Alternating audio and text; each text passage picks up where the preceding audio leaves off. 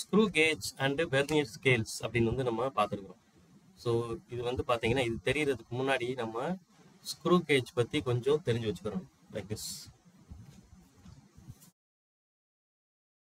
Screw gauge அப்படிங்கிறது வந்து பார்த்தீங்கன்னா நம்மளுக்கு ஒரு அதுக்கு இன்னொரு பேர் வந்து என்ன அப்படின்னு பார்த்தீங்கன்னா மைக்ரோமீட்டர் அப்படின்னு வந்து சொல்லுவாங்க. அதாவது ரொம்ப கம்மியான லென்த்தை மெஷர் பண்ணுறதுக்கு ஸ்க்ரூ கேஜ் வந்து யூஸ் பண்ணுறோம். ஸ்க்ரூ கேஜ் இது எப்படி இருக்கும் அப்படின்னு பார்த்தீங்கன்னா இந்த மாதிரி ஒரு யூ ஷேப்ல ஒரு மெட்டீரியல் இருக்கும்.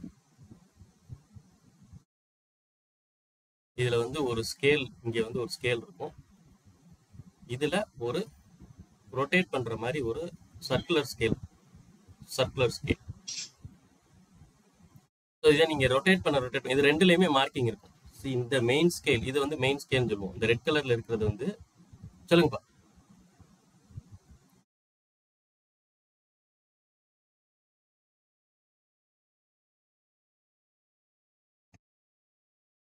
இப்போ ஹேண்ட் ரைஸ் பண்ணீங்கன்னா சொல்லுங்க, அன்மியூட் பண்ணிட்டு சொல்லுங்க.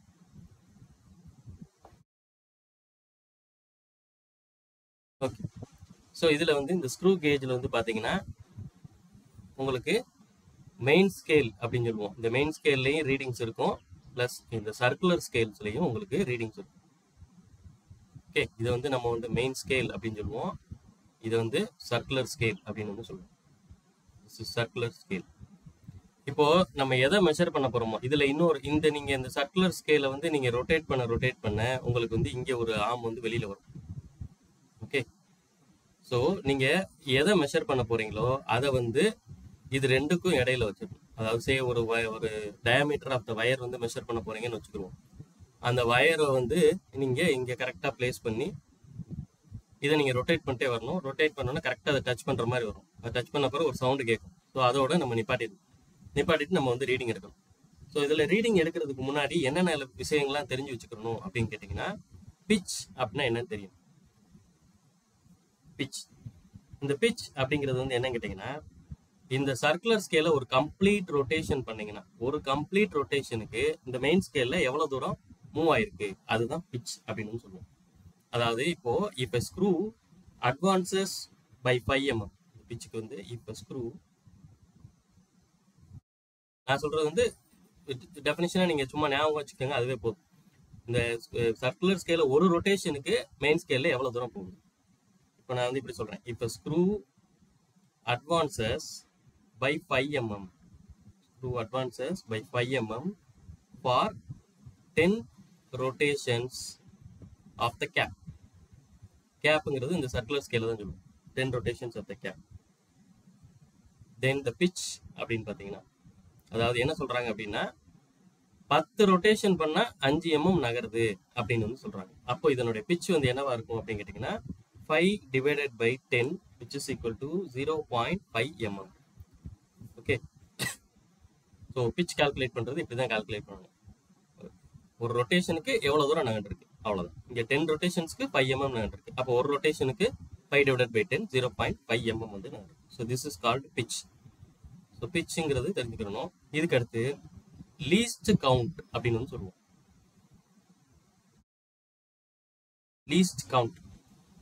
லீஸ்ட் கவுண்ட் அப்படிங்கிறது வந்து ஜென்ரலாவே லீஸ்ட் கவுண்ட்னா என்ன அப்படின்னு பாத்தீங்கன்னா, அந்த இன்ஸ்ட்ருமெண்டோட லீஸ்ட் கவுண்ட் இவ்வளோ அப்படின்னு சொல்லிட்டாங்கன்னா அதனால அந்த ரேஞ்ச் வரைக்கும் மெஷர் பண்ண முடியும்.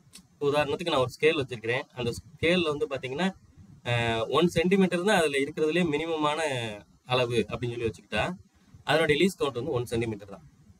இதனால மினிமம் 1 சென்டிமீட்டர் தான் மெஷர் பண்ண முடியும். அதாவது மார்க்கிங்கே எப்படி தான் இருக்கும் அந்த இதுல 0, 1 சென்டிமீட்டர், அதுக்கடுத்து 2 சென்டிமீட்டர் இப்படின்னு.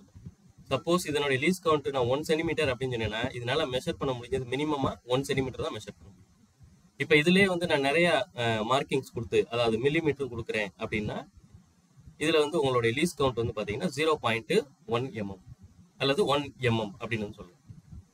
ஓகே, அந்த லீஸ் கவுண்ட் அப்படிங்கிறது வந்து அதனால எவ்வளவு மினிமமா மெஷர் பண்ண முடியுது அதுதான் வந்து லீஸ் கவுண்ட் அப்படின்னு சொல்லுவோம்.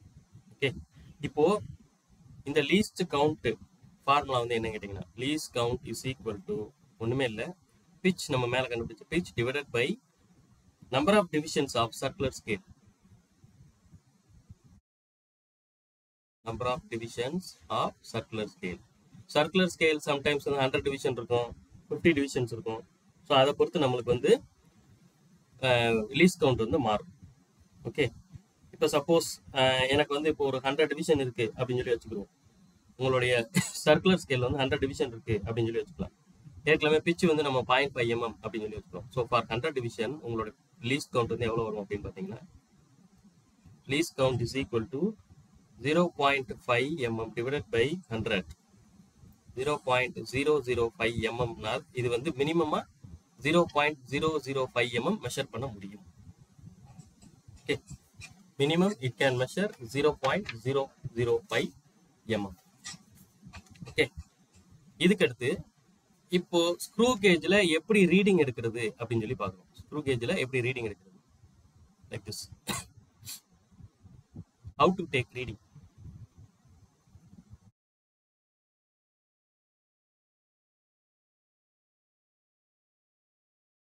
நம்மளுக்கு ஒரு மெயின் ஸ்கேல் இருக்கும்,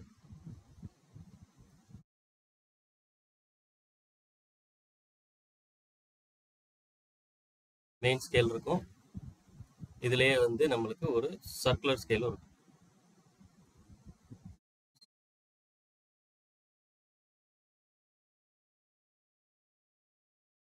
இந்த மாதிரி சர்க்குலர் ஸ்கேல்ஸும் நம்மளுக்கு வந்து இருக்கு.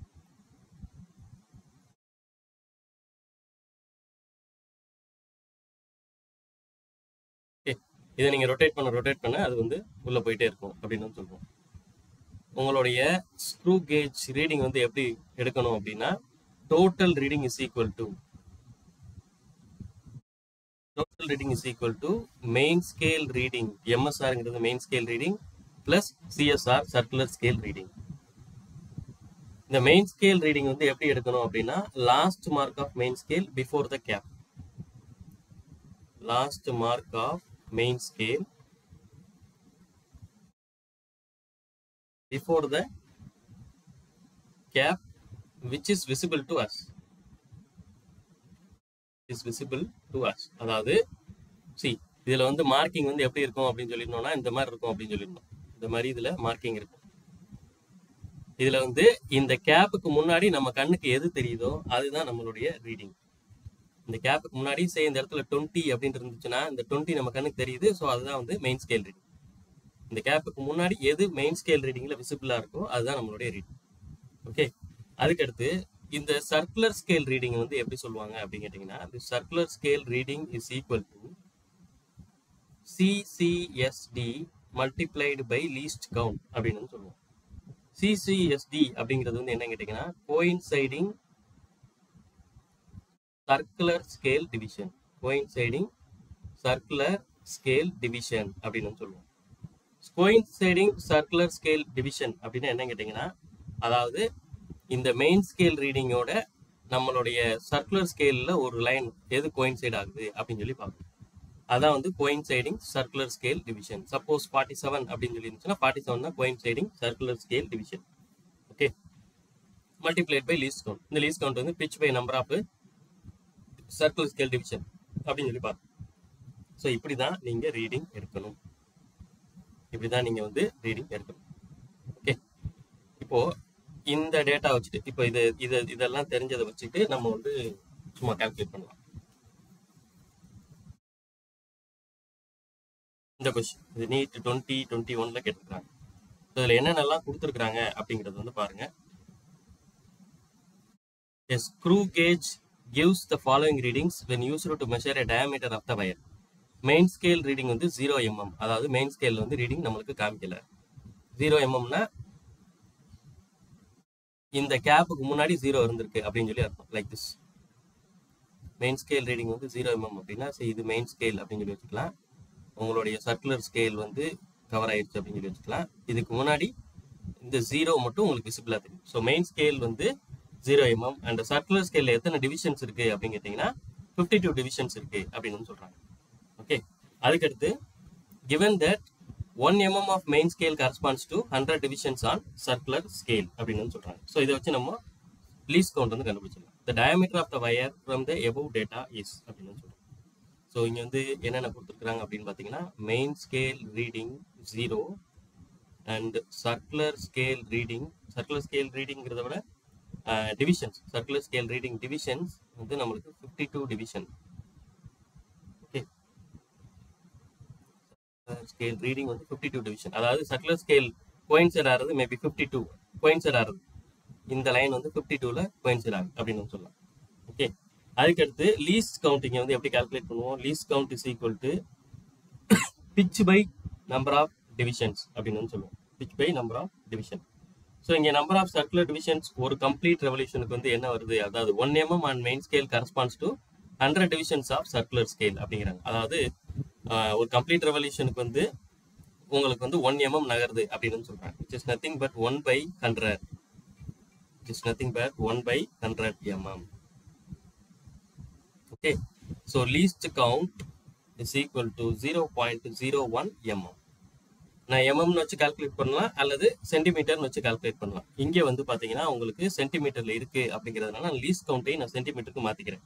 which is nothing but 0.001 centimetre அப்படின்னு சொல்றேன். ஓகே, இப்போ ரீடிங் வந்து என்னன்னு பாருங்க. here your total reading is equal to main scale reading plus CSR circular scale reading multiplied by least count அப்படின்னு சொல்றோம். ஸோ மெயின் ஸ்கேல் ரீடிங் எனக்கு வந்து 0 ப்ளஸ் சர்க்குலர் ஸ்கேல் ரீடிங் வந்து 52 இன்டூ லீஸ்ட் கவுண்ட் வந்து 0.001 centimetre. So உங்களுடைய reading வந்து என்ன வரும் அப்படின்னு கேட்டிங்கன்னா 0.052 சென்டிமீட்டர். ஸோ உங்களுடைய ஆப்ஷன் வந்து 0.052 centimetre. This is your option. Okay, so இப்படி தான் உங்களுடைய ரீடிங் வந்து எடுக்கணும்.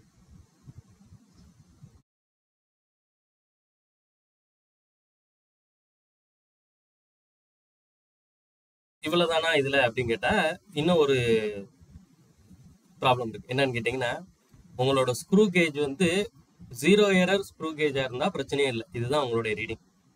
சப்போஸ் உங்க ஸ்க்ரூ கேஜ் வந்து ஏதாவது ஒரு பாசிட்டிவ் 0 எரர் அல்லது நெகட்டிவ் 0 எரர் அப்படின்னு வந்து சொல்லுவாங்க. அந்த மாதிரிலாம் இருந்துச்சுன்னா என்ன பண்றது அப்படிங்கிறத பார்ப்போம். அதுக்கு முன்னாடி நெக்ஸ்ட் கொஸ்டின் என்ன? S, so just pitch of the screw gauge அப்படிங்கறத கேட்டிருக்காங்க. pitch of the screw gauge is nothing but a screw gauge has least count வந்து LC எவ்வளவு கொடுத்திருக்காங்க? 0.01 mm அப்படின்னு சொல்லிருக்காங்க. அதே மாதிரி number of circular scale division வந்து எவ்வளவு இருக்கு அப்படின்னு பாத்தீங்கன்னா அது வந்து 50 டிவிஷன்ஸ் வந்து இருக்கு அப்படின்னு சொல்றாங்க. pitch of the screw gauges அப்படின்னு சொல்லி கேக்குறாங்க. so pitch of the screw gauge அப்படிங்கறது வந்து எப்படி கண்டுபிடிக்கலாம்? least count is equal to pitch by number of division அப்படின்னு வந்து நமக்கு தெரியும். ஸோ உங்க பிச்சு கேட்குறாங்க least count into number of division. அவ்வளோதான், சிம்பிள். ரெண்டையும் மல்டிப்ளை பண்ணீங்கன்னா உங்களுக்கு ஆன்சர். இது 2020 கேட்டிருக்காங்க. So pitch is equal to least count 0.01 mm multiplied by 50. So இதை நீங்கள் மல்டிப்ளை பண்ணீங்கன்னா உங்களுக்கு வந்து 0.5 mm is your answer. 0.5 mm is your answer. So simple. பிச்சு ஃபார்முலா தெரிஞ்சுன்னா நம்ம வந்து இதை வந்து எடுத்துக்கலாம். லீஸ்ட் கவுண்ட் ஃபார்முலா தெரிஞ்சுன்னா இது வந்து ஈஸியாக எடுத்துக்கலாம். least count and pitch கான formula. least count is equal to pitch divided by number of divisions. So இங்கே நம்மளுக்கு least count number of division கொடுத்துருக்காங்க. ஸோ கிராஸ் மல்டிப்ளை பண்ணீங்கன்னா உங்களுடைய ஆன்சர்.